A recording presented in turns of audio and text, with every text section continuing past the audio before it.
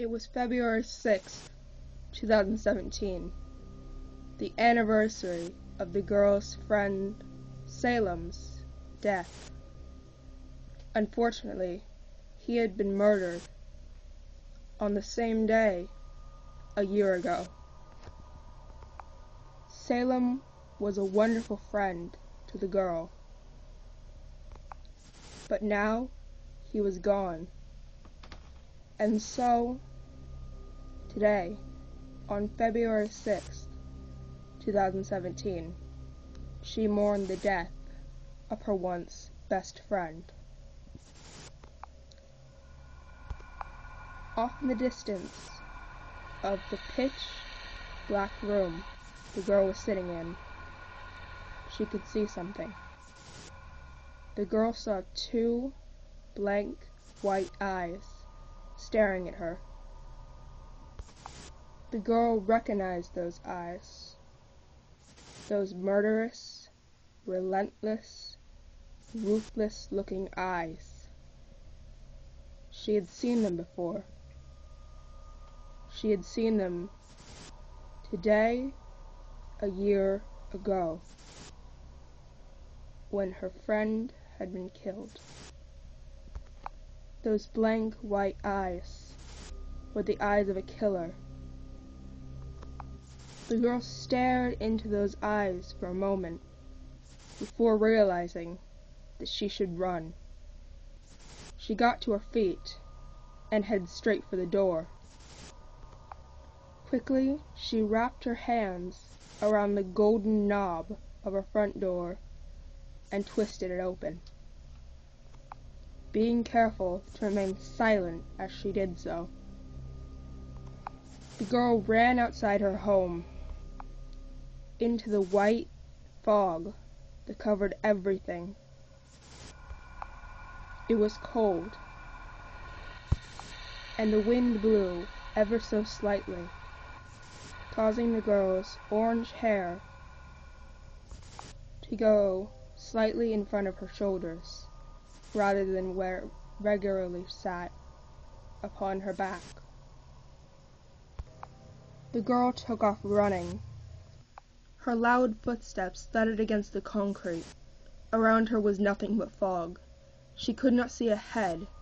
She couldn't see anything. But the girl knew it was close. Without a doubt, it would find her soon enough.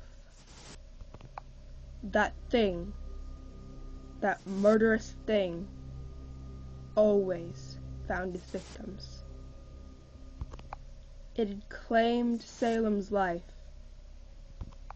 and now it was her time to join him.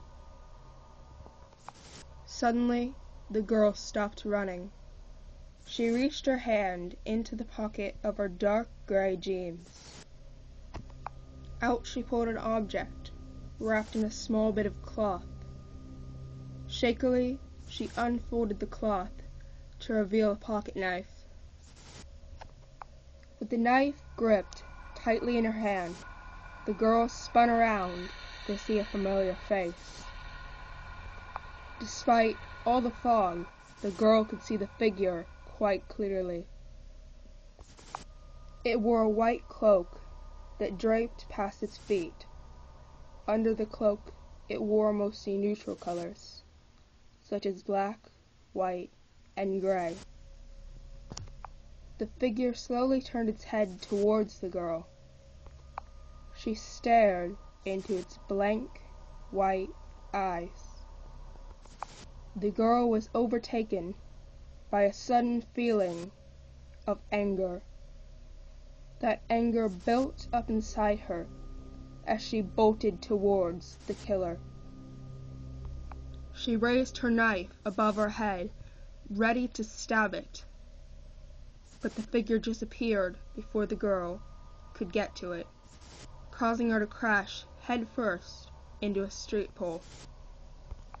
Everything was spinning, and the girl quickly realized that her forehead was bleeding. She grabbed the pole for balance as she tried to locate the figure. She spotted it a little ways off and ran shakily towards it. Being the fast runner that she was, soon enough the girl was neck and neck with the thing. The girl felt no guilt. She felt no sadness. She felt no fear.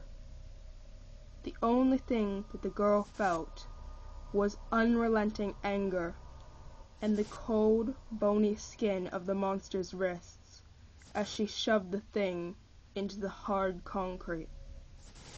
The girl raised her blade above the thing and held it there. "You do not have the guts to kill me," the thing muttered. "You are nothing more than any other human. You are just a whisper in the wind." The girl's expression turned to a cold smile. Her eyes seemed to fill with rage and darkness as she replied coldly to the thing's last words. "But have you forgotten," she said, "how quickly a whisper can spread?" The girl did not give the thing a chance to reply. Its blood spread quickly over the once clean floor. The girl's orange hair turned to a white, and her pale skin to a gray as the knife slid into the thing's heart. She was left there with what she had done. Thoughts and emotions consumed her as she let out a satisfied laugh. The girl reached her hand over to the thing. Her trembling fingers unhooked the hook and eye on the thing's cloak. Slowly, she pulled off the cloak to reveal a face that she recognized all too well. "Salem!" she screamed, as a black, watercolored-looking splotch appeared under her right eye. Slowly, her fear-stricken face turned to a cold smile once more. She draped the long cloak over her shoulders and hooked it closed. Her long white hair blew in the icy wind as she stood up and began to laugh. Suddenly, a police car pulled up around the corner. The girl stopped laughing and turned towards it. The officer stepped out of his car. "Hello?" he said. "Who's there?" The girl ran behind the officer and uttered 3 words before sliding her knife into his back and watching him slip into death. "I am Whisper." Suddenly, her vision turned red. Whisper let out a shrill, ear-piercing scream. She began to run faster than she ever had before up the street. Her neighbors began to stare at her in horror. One by one, she began to see a different face on all of them. The faces were monstrous and reminded her deeply of the thing. Thoughts swarmed her mind. One thing was clear. She was meant to kill these people. They were evil in her eyes, and surely they had hurt someone. She could see it in their murderous, monstrous faces, and for what they had done, they deserved to die. They deserved to die slowly, in their own unique, planned-out way. She ran at the first neighbor with her knife in hand. Whisper threw her knife and watched as it turned into a gun. The girl pulled back the barrel and pulled the trigger. She watched as the first neighbor died to the chorus of her laughter. The neighbor's skull shattered, and Whisper moved on to the next neighbor. One by one, she killed off these monsters. Every time she threw her knife, it would change to the weapon she chose to end their life with. In her eyes, every human being was a monster. She was sure that they had hurt someone, and so they deserved to die, with the last words they hear being, "I am Whisper." "Salem!" she screamed, as a black, watercolored-looking splotch appeared under her right eye. Slowly, her fear-stricken face turned to a cold smile once more. She draped the long cloak over her shoulders and hooked it closed. Her long white hair blew in the icy wind as she stood up and began to laugh. Suddenly, a police car pulled up around the corner. The girl stopped laughing and turned towards it. The officer stepped out of his car. "Hello?" he said. "Who's there?" The girl ran behind the officer and uttered 3 words before sliding her knife into his back and watching him slip into death. "I am Whisper." Suddenly, her vision turned red.